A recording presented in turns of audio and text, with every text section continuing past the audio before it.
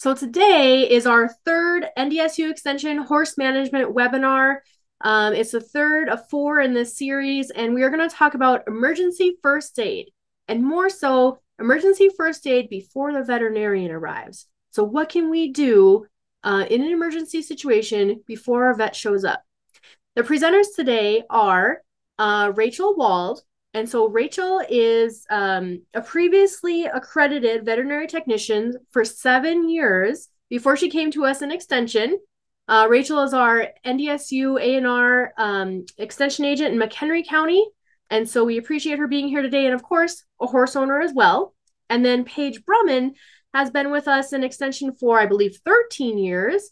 Paige is also a horse owner, and she's in Ward County as our Ag and Natural Resource Extension Agent. And so I'm thrilled to have them both here talking to you guys today about emergency first aid for horses. So you guys can take it away. All right. Thank you, Mary, for the introduction. I'm going to kick us off today and just talk a little bit about what we're going to go through first. So we're going to first talk about prevention and preparation. We're going to discuss having a first aid kit on hand and some items that you might want to include in your various first aid kits. We're going to talk about the importance of having that relationship with your veterinarian. We're going to visit about vital signs, what they are, and how to collect them and what's normal. And then we're going to deal just a little bit about assessing that emergency situation and things that you can do to determine, just how much of a pinch we're in and how soon we need to get that veterinarian there. So first, let's talk about prevention. And in a perfect world, we'd like to say, well, if I do all of these steps, A through Z, my horse will never require emergency care. It'll never get hurt. And that is just false. That is simply not true. So you can provide the best absolute care to your horse, and emergencies still pop up, injuries still occur, illness still occurs. However, we want to do what we can as horse owners to minimize these things. So one of the first things to think about is review your facilities. So oftentimes our horses require emergency care because they get injured in facilities that maybe could have had some maintenance or upkeep done to prevent that. So go home, go through your barn, through your pastures, or get into that springtime of year where we need to go and check all of our fences before we turn out onto our pasture in a couple of months. Do due diligence and go through and really look at those things to see where your horse could potentially become injured or entrapped and cause issues, and be diligent on trying to prevent that by fixing those ahead of time. Again, you can have the safest facilities that are top notch and still end up with problems. The other thing to remind yourself about is just horse behavior awareness, knowing how horses interact with each other.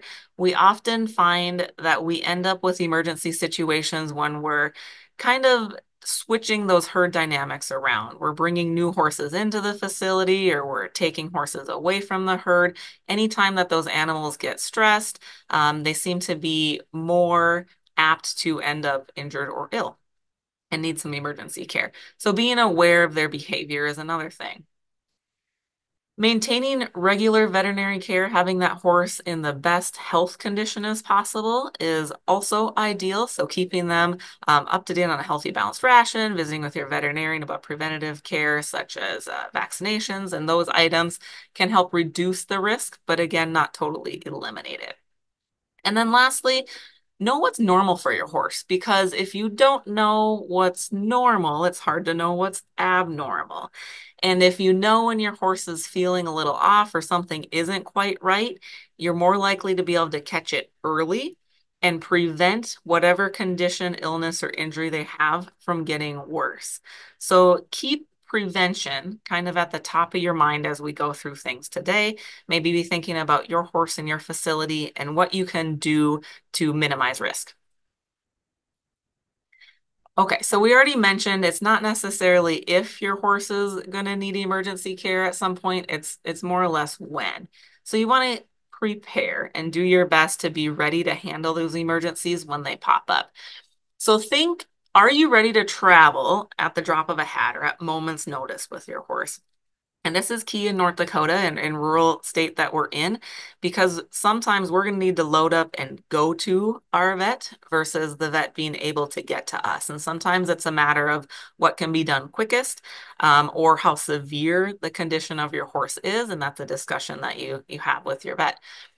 So is your pickup and trailer ready to go at the drop of a hat? If you are maybe just hauling in the summer months, maybe it's not. Is your pickup and trailer snowed in? Does it have a big snowdrift in front of it? Do you keep it maintained? Have you checked the tires? All of those trailer and pickup maintenance things to keep in mind. So if you're thinking of your rig right now and where it's at, can you get to it quickly, get it hooked up, and get on the road in an emergency? The other thing is to have a list of trusted helpers, maybe both for you on your farm when your horse needs help, and also maybe somebody that can come and take care of the horses that remain if you need to load up and go somewhere. Okay. So do you have that list of kind of trusted neighbors, trusted help, family, other horse people that you'd be able to call to help you out in an emergency situation? The next one on the list is having that veterinary contact, and that seems kind of obvious, but we're going to talk a little bit more about how intricate that can be. It's not maybe just having one contact, but numerous contacts. So we'll visit more in depth, but making sure that you're aware of the vets that are in your area or in your region, in your state, and even your multiple state region, so that you know your options that are out there in the case of an emergency.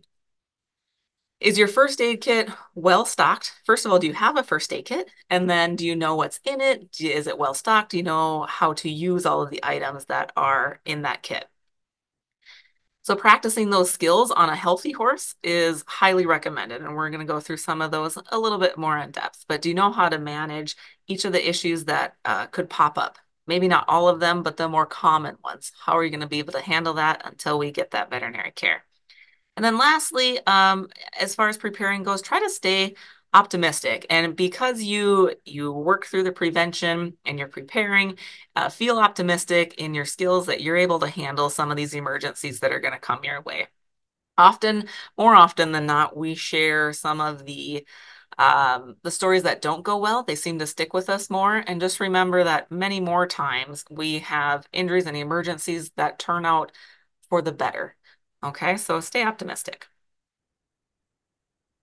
Okay, let's get down to talking about a veterinary client-patient relationship, or commonly referred to as the VCPR, and why that's important.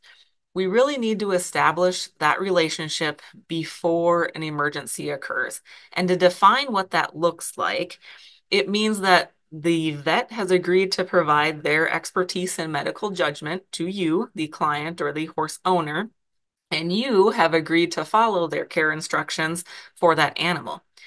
This vet needs to have a sufficient knowledge of your animals, and they're familiar with their care, their husbandry, their location, which typically for most vets means that they see you and your animals at least annually. Okay, you have they provided services and your horses have been under their care at least annually. Okay. Um, that means maybe having vets that are doing regular care items for you, and maybe that's one or multiple ones that you can be referred out to, but not just calling vets in a dire emergency need. Okay, so are they having their vaccinations, their health paperwork, their dental work, all of this preventative care? Do that when your horse is healthy, right? So you develop that relationship when you need your vet in an emergency. And then, I need to talk about just briefly the fact that there's an equine vet shortage, and that might not come as a surprise to you if you're in the state of North Dakota. We're very rural. Um, there's a lot of livestock here and not a lot of vets.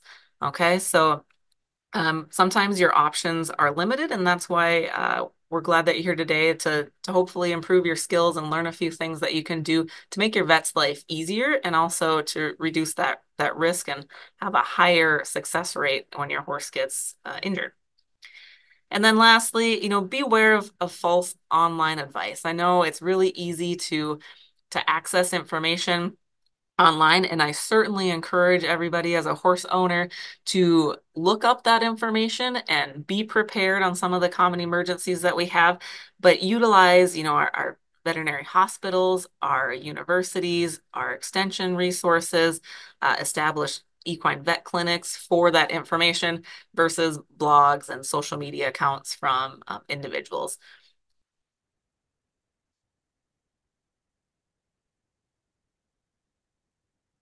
So let's talk about our first aid kit.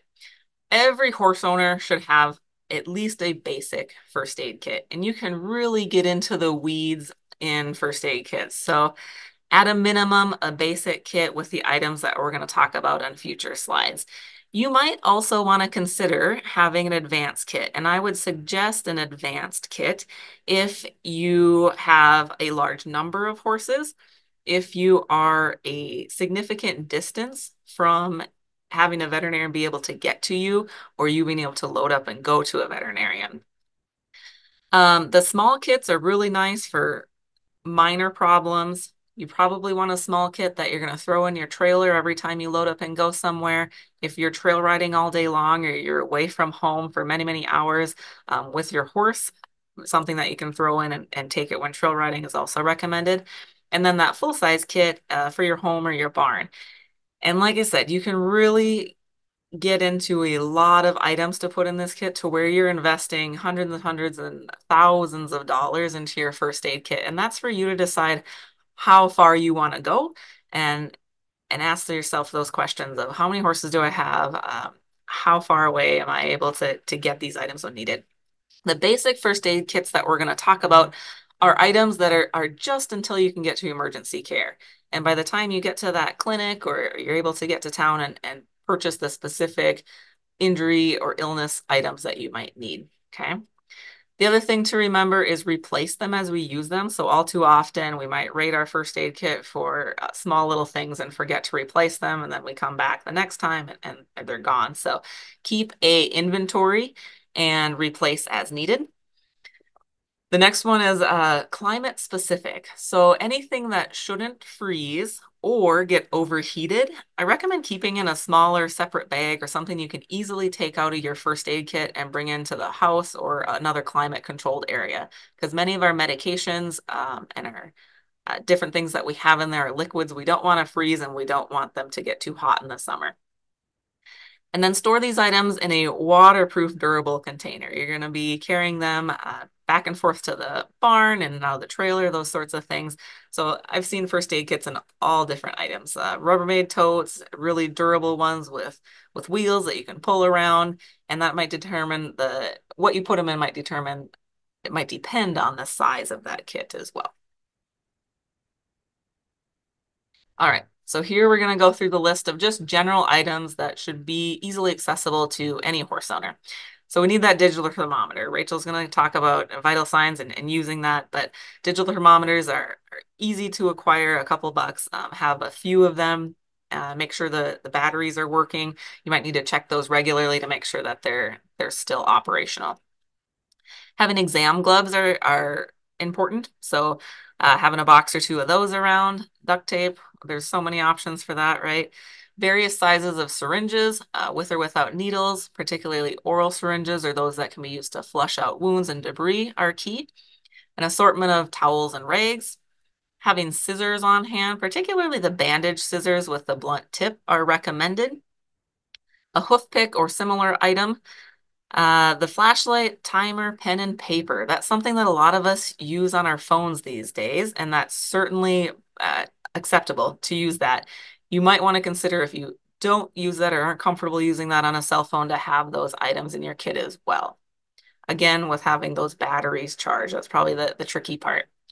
A clean bucket is essential for carrying items, also for putting in liquids for you to flush out wounds and injuries. A pocket knife, having a written list of emergency contacts. And again, this might be in your phone, but having that written list for somebody else that's coming to your operation or the kind of the first responder to that injury or illness, they might not have all the contacts that you have in your phone. So having that written out and printed in your emergency contacts is recommended. And then I also recommend having a first aid guideline. So there's whether that's a book or some quick fact sheets on the common injuries and illnesses that we deal with. A vital signs chart so that you can remember all those numbers and statistics that Rachel's going to share with you as far as what's normal for your horse's vital signs. Twine, so many uses for that. And then ice packs or some other things. So those are just general items. Again, this isn't all inclusive. You could go on for many, many, many, many pages of items to put in your first aid kit, but these are just kind of the basic ones that we recommend every horse owner to have ready.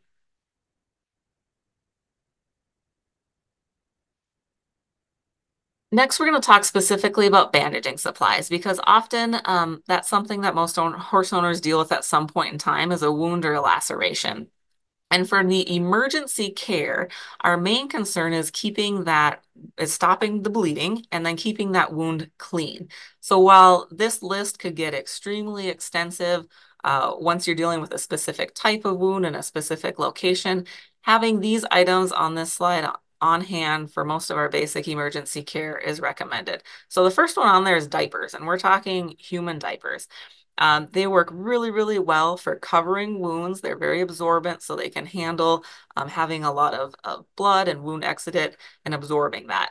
They work great for hoof injuries as well. So having many diapers on hand is really an affordable, easy way to protect a wound in an emergency. Then you need something to secure that diaper, and vet wrap is commonly used. Okay, it's stretchy, it sticks to itself. You're able to secure that diaper into a wound area on a leg or a foot. The next one is a product that some people maybe aren't as familiar with. It's called Elasticon, and it's similar to vet wrap, except it's sticky. So if you had a laceration on an area you could not wrap, say the horse's shoulder or hip or an area that you wouldn't be able to cleanly wrap, like the leg in the photo, Elasticon works well because it'll stick to the hair quite nicely. Okay, so you're able to cover that wound and prevent more debris from getting in with that item. It is fairly spendy or more expendy than vet wrap. So a lot of times people might just have a little bit of Elasticon on hand, but it is recommended. Gauze, of course, is to pack wounds to stop some bleeding. Again, provide some more material. And then a nonstick bandage to put directly over the wound. Cotton roll or a standing wrap is the next important thing, and that's to provide extra padding to be able to secure whatever absorbent material you're using to that wound until you can get to the vet or the vet can get to you, clean it out, flush it out, and do a full wrap later on. And then you notice I say, and many more, because when you look at some of the resources we have, the links that we've provided with full lists of first aid kits, you can get, again, very in depth. And it's up to you how much you want to put into your kit. If you want to do just the bare bones basics, we're recommending here or providing information on here, you can get very in depth. Quite a few different options. Next one I'm going to briefly touch on is what to have for medications. And really, this needs to be a discussion with your veterinarian. And the reason for that is because many of these are prescription only. So they're going to need to write you a script or directly get that product to you. And that might depend again on your relationship with your vet and the understanding of what might work best in your situation on your farm and ranch. So some things that might be included in this would be an eye ointment, something you can use to deal with an eye injury until the vet can get out and look at it. Their preferred wound care meds. You'll find that some veterinarians have certain preferences on what they would like you to use and not use for wound care. So check with them and keep your vets happy, right? Use what they like to use as well. The next one on there is NSAIDs or non-steroidal anti-inflammatory drugs. So in the horse world, these would be things that are commonly referred to the drug names as Banamine, Flumexin, Bute, Fenbutazone, those type of products that can provide some pain relief and anti-inflammatory properties. The key with these, again, is knowing how to administer them by visiting with your veterinarian, what doses they're in, and then checking with your veterinarian before ever medicating a horse in an emergency. And that's because certain emergencies, the severity of them can be masked if you medicate before your vet is able to provide you that guidance. So we never want to go and just administer these medications without checking with our veterinarian first. The next one on the list is sedation. So there are some oral sedation products out there that can be prescribed to you in the case of emergencies, and you'd want to visit with your vet on when you would maybe consider administering those. Antiseptic washes, people have preferences whether they want some betadine scrubs or solutions, chlorhexidine solution, those types of things for wound cleaning and cleansing. And of course, there's many other products that you could put in here too. Some people are a fan of Alumed or AluShield products, silver sulfadiazine, just different ointments and medications you want to have on hand. I'm going to turn it over to Rachel, and she's going to talk about vital signs. Hi, everybody. So when I talk about vital signs, this might be a situation where you are already in an emergency situation or your horse isn't acting like they normally do and something is up. So you want to check them before calling your veterinarian. And most of them, we all know, our TPR, which is our temperature, pulse, and respiration. We always want to take our temperature rectally because that is the best way to do it on an animal. But we also have mucous membranes, capillary refill time, which is a CRT, and then we're going to check hydration status as well to see if they are dehydrated. So as we get into them, I'm going to talk about how we take them and what we recommend using for those things.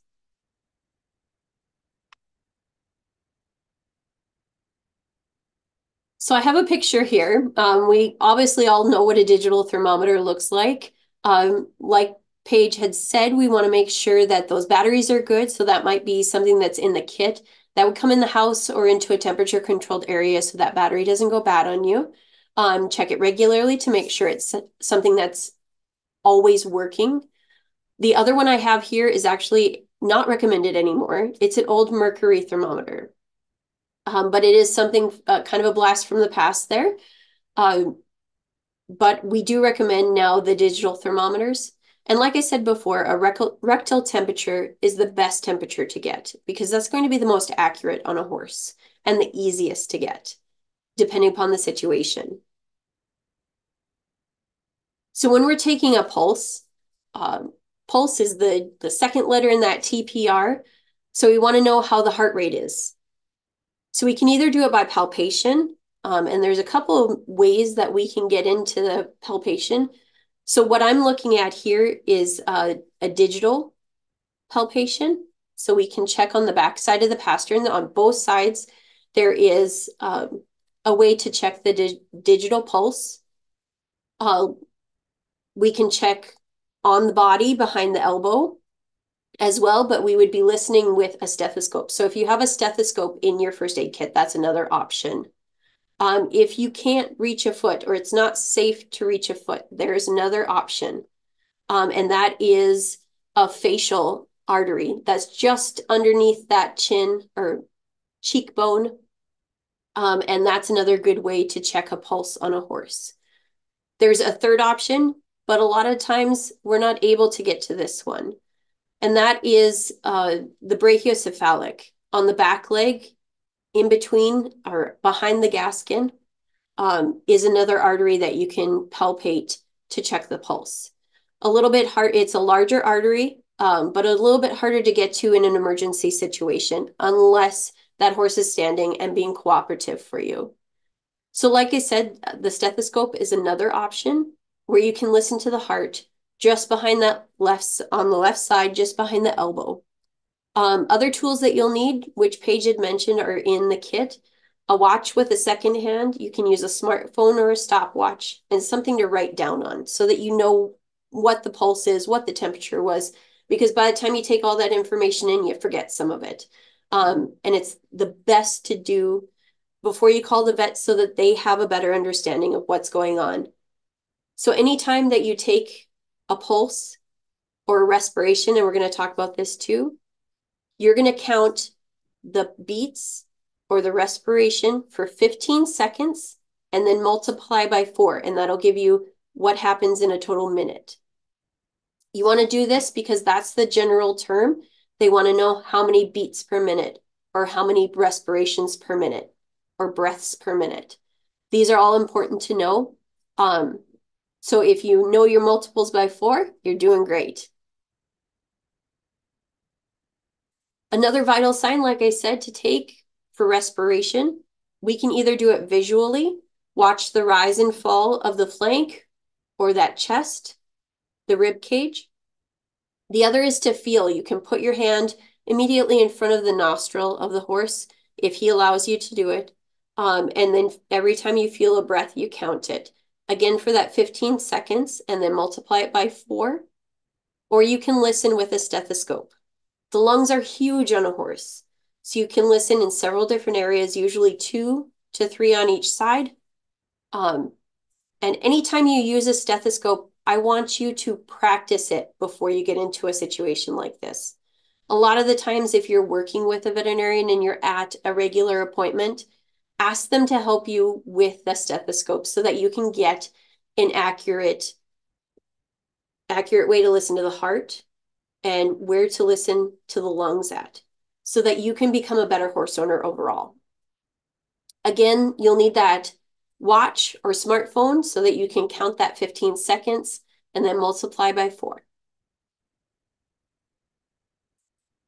Another vital sign to look for helps with colic, helps with some other digestive issues as well, is the mucous membranes. As you can see, I've flipped a lip here, and they are pink and moist, which we want to see. But you can also check an eyelid. You can check the vulva of a mare or the rectum of a gelding. A lot of the times that mucous membrane will be there too, and you can check to see if it is pink and moist as well. So you want to check that because anytime circulation is poor in a horse, their mucous membranes are going to be either white or sometimes blue. And that's not going to be good. So you want to make sure that you know that. Another one is capillary refill time. So when you have that lip flipped for mucous membranes, you're going to take your finger and just press into it and let go. And the time that it takes for the mucous membrane to go white and then come back to pink again is the time that we're looking at for our mucous membrane or our capillary refill time. Usually we want to see less than a second, but if it's longer than a second, go ahead and time that and write it down as well. This is important for circulation problems. The next one, we're going to talk about dehydration status or hydration status. And we do that with a skin pinch test. So what we do, it's also called skin tenting. So if you've heard it that way, you just grab a portion of the skin in a loose area, and usually I choose on the neck because it's not too taut on the neck. And you just pull out and let go. If that skin snaps back, your hydration status on your horse is good. They have been drinking regularly. They're not dehydrated at all. If you've been working your horse, you might see a little bit different. It might go back a little slower, which is fine because if they've been working, obviously they're going to need some water. As it goes back slowly, you're going to want to time it as well. If the skin stays tented, that means that your horse is dehydrated. Sometimes your hydration status, once you know that the skin is tented and you talk to your vet about that, if you're going into the vet or if they come out, sometimes they'll bring fluids along to help with this. So knowing that prior to them coming out is going to help them stock their truck. So that's important too. So our normal or ideal vital signs are all listed here. And every good horse owner knows those. If you don't, this is the time to get familiar with them because it's really easy. One of the things that I'm going to recommend, besides taking all of this at rest, taking it after working out, getting to know your horse's habits and all of their vital signs at rest and while working is super important because you know their range then. If they're super stressed out, their range is going to be completely different from when they're comfortable working or even at rest. So knowing those two differences is a good thing. The next thing we're going to move to is kind of assessing that situation, because not only do we want to keep our horses safe, but we also want to keep ourselves safe, because anybody who gets injured while helping a horse is not going to be useful to them, getting them to the vet or getting them the help that they need in the long run. So assessing the situation, taking a little bit of time before you run up to that horse before is going to help you in spades to make sure that you are safe and they are safe. Because sometimes if we overreact, they're going to overreact too. Horses are really good at masking symptoms because they are prey. And this is something that's pretty common for horses. So we want to know what we're looking for. Most of the time, owners know what's going on because something's a little off. Well, that's the time to take your TPR and see if you need to call a vet. But look at the horse as a whole. When you're assessing them, how do they look? Are they relaxed? Or are they showing signs of pain? And this is just a short list. There's a lot of things that can go on. If their head's down, if they're in an uncomfortable position or hunch their back, outright discomfort can be characterized as sweating, pacing, kicking, or unusual tail swishing. And we also chatted last night, not sweating is also a sign of something going wrong. So if you're in an extreme heat situation and all of the other horses in the pen are sweating, but yours isn't, there's a problem there too. So I bring up this picture because I want you guys to look at a lot of the things that are going on here. Look at the ears, the eyes, and the facial muscles, nostrils and muzzle. We have Colorado State has a really nice infographic on how things look in a pain scale on a horse. Are they standing or in a recumbent position, which means they might be laying down or on their side? And then is it safe for me to get in there? Because when they're in pain, they're also fearful. And if I rush in there, they might panic and either hit me or run over to get out of my way. So those are all important things to look at. I bring up this picture a little bit closer because the filly in the front, you can definitely see she is uncomfortable. She is not happy about this situation. She's leaning away from the person taking the picture. Her ears are back. She's watching you, but there's a lot of concern around those muscles of the eye. If you can see her facial muscles are also very taut. You might not see it in her nose. Sometimes they wrinkle their nose, but we also have some wrinkles kind of down by the corner of the mouth. These are all signs of stress or facial expressions of stress or pain or worry. So these are all things to watch because it's important as you're assessing a situation on if it's safe for you to enter. Here's that chart I was talking about from the University of Colorado or Colorado State University. It talks about different facial expressions as it goes for pain. As you can see from 0, obviously there is no pain on this horse, all the way to 4. And I know I've seen a couple in that 3 to 4 range where you can definitely tell they're super uncomfortable and in pain. And the last thing I wanted to bring up here is when to call a veterinarian. So we know that there's something going on, or we want to make sure that our horse is doing okay. So you're unsure about something. Let's talk about what you might call them for in the first place. So our non-emergency stuff, the one that establishes that VCPR is our vaccines. If they've had chronic lameness and you just want to keep them up, maintenance is a thing in horses. Always want to make sure they're maintained well. Chronic loose stools is another thing. Health certificate, Coggins, chiropractor, acupuncture, or joint injections are all things that you want to maintain a VCPR for. If you do have an emergency, a lot of these emergencies are the ones that you might not be super urgent, but you still want to see the vet. So lacerations that are not over a joint, allergic reactions, but they're still breathing okay. New mare and foal that are acting normal. And if you have a mare and foal, you're likely going to be seeing them from the time that she is inseminated all the way up till that birth. Eye pain, acute diarrhea, not eating, not drinking, new lameness, and then swollen legs. Anything that would be urgent would be uncontrolled bleeding, a laceration over a joint, allergic reactions with breathing compromise. If your mare and foal are not meeting the benchmarks after birth, difficulty breathing, labor of that mare if she hasn't pushed that foal out within 30 minutes. But again, that's something that you'll be calling your regular veterinarian on to let them know that she is foaling so that you have that opening already. Down and unable to rise, fever, colic, choke, severe lameness, a grain overload, and a prolonged erection in a stallion.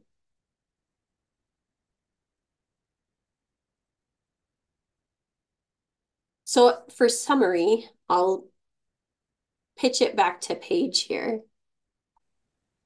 All right, so we're kind of wrapping up today. If you have some questions, please feel free to put those into the Q&A box or the chat, and we'll get those answered here in just a moment. But we just want to visit again a little bit about the idea that emergencies happen. So hopefully today you had a few reminders or learned something new that, okay, yep, I'm going to go home, I'm going to check my first aid kit, I'm going to practice taking vital signs, I'm going to make sure that I have that relationship with my veterinarian or maybe 2 or 3 veterinarians. Maybe I need to make sure that I know and those veterinarians know me and my horses, because again, we know there's a shortage, there's only so many available in the area, and in an emergency you might need to have that backup referral, visit with your primary vet to say, okay, if you're not available because you're doing whatever other things are happening at that moment and it's a true emergency, where else do I go? Know the referral hospitals in your area. Sometimes you have to load your horse and start driving and then be making those phone calls and seeing where you can go, where you can get checked out, let them know you're on your way, and the instances. Build that first aid kit to whatever level that you feel comfortable with after, watching this webinar today, but for sure have those basic items on hand. They're really going to save you in an emergency. Learn to take those vital signs, familiarize yourself with some of the common emergencies that were provided on that AAEP list in the previous slide.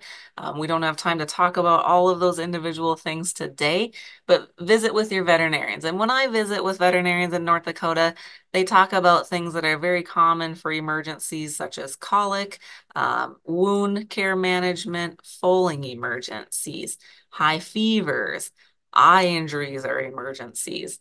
And many, many more. There's too many to list, but those definitely come to mind as the most common issues. So with that, I'm going to turn it back to Mary. Okay, thank you. I am over here taking notes like crazy, thinking I need to practice some learning how to take vital signs. This will be great for the spring. When we're out brushing winter hair off, I can learn how to take vital signs as well. So, okay, challenge accepted.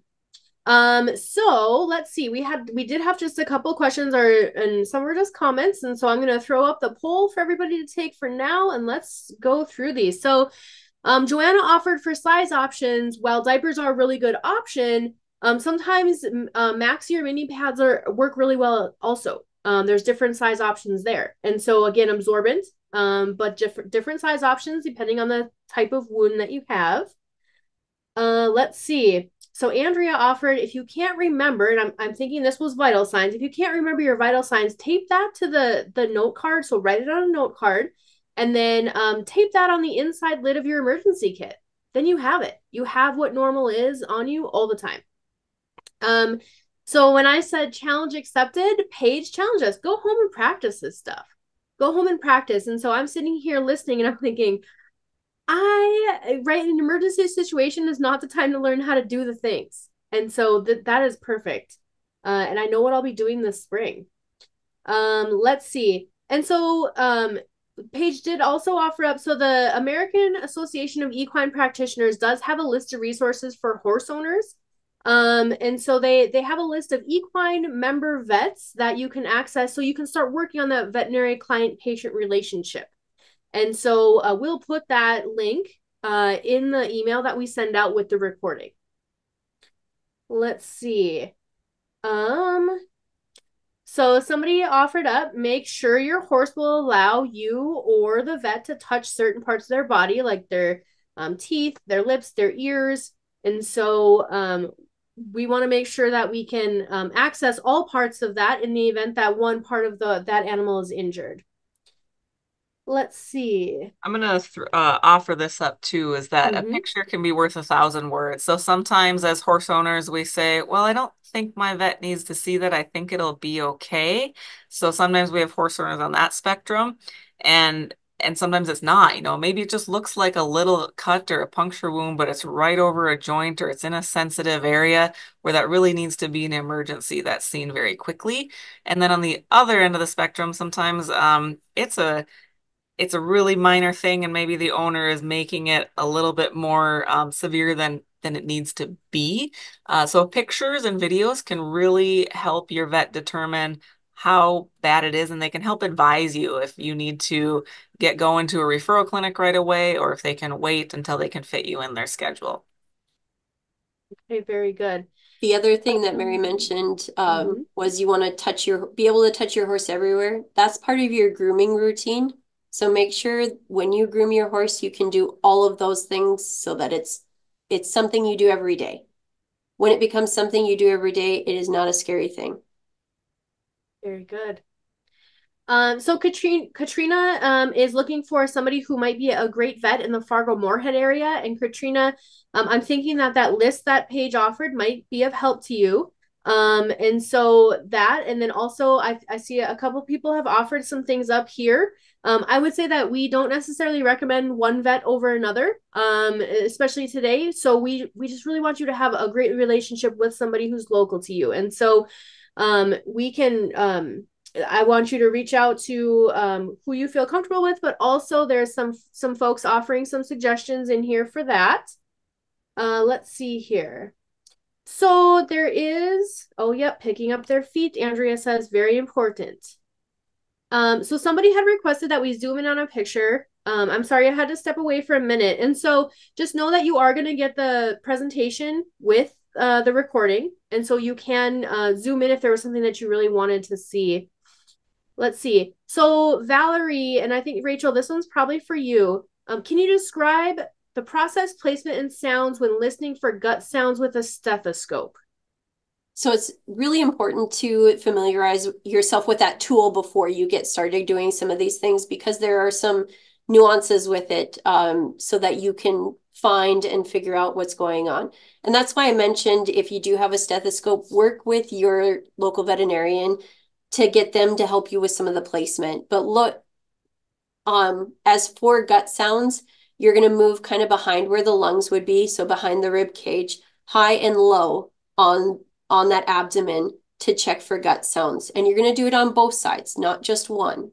But as you're practicing, you're going to find the most mobile area of your horse with the practice that you do, checking those vital signs, checking for gut sounds, and do it more than just once a month. I mean, like I said, you want to check them at rest, and you want to check them after you've been working them, so that, they had mentioned putting the vital signs on the top lid of your emergency kit. Well, right next to the regular vital signs, you can write your horse's normal as well, because not everybody fits within that little box, right? Okay, very good. So, Paige and or Rachel, do you guys have just a very general emergency example that you could give? And so somebody had asked, like, is there some kind of situation that you have actually had and then you've responded to that? So can you share just one high level story of an instance where you've used the things that you just shared today? Yeah, so I could answer that in general a little bit. So it's highly situational, right? So that's why we can't really get totally into detailed situations. But let's say something that people are maybe comfortable or not comfortable, common, like a horse colicking. Okay, so that can be one of many, many, many different reasons and causes and a different process on how that horse is going to be treated depending upon the signs and symptoms. So that's where, you know, if you have a horse that is colicking, you want to be monitoring that horse, taking those vital signs, getting in touch with your veterinarian and providing those vital signs to them will help them determine a course of treatment and decide, you know, how quickly you need to get that horse to a referral hospital or if they're able to come and treat that horse on your place. Some of the common things that are just recommended in all of those cases is to keep the horse quiet and calm. So that might be different for different types of horses. So a lot of times we think, well, let's bring them in the barn. If it's a horse that lives outside 24/7 and never comes in the barn, that might not be the best place for them. The more important thing is to keep them quiet and calm. Or maybe you can bring them inside with another horse as a friend or a buddy. Removing feed and water is always recommended. And keeping yourself safe. So you'll hear all sorts of, you know, should I walk the horse? Should I not walk the horse? At the end of the day, it's keeping your horse safe and yourself safe. So if the horse is standing quietly, just allowing it to remain quiet and calm is key. So that's just one example of how very situational every single emergency is. And that's why it's important to walk through those steps and contact your vet so they can give you that best next recommendation. Agreed. It's also important to have the people that you have on your contact list, like Paige had mentioned, available and ready to help you. Sometimes those people are there to calm you down a little bit too, because I know if something happened with me, sometimes my energy gets way too high and that will stress out the animal more. So making sure that someone is there to help if you can, but also to make sure that the situation is going smoothly as a emergency situation can go. Okay. So I'm not seeing anything else coming into the chat right now. Paige did put a couple links in there, and just know that I will add those to the recording. I will add those to the email when I send the recording out. If there are no other questions, we'll be done for today. So please know that we, again, will be back on May 1st at noon Central Time, and we'll be talking about genetic disease overview and quarter horses with Dr. Carrie Hammer. And again, you'll get a reminder about that as we get a little closer. So until then, happy spring. And I think the temps are going to come up, at least in North Dakota in the northern part here. And so we're very excited about that. So I'm sure you'll all be out busy doing horse stuff. So we'll see you again in about a month.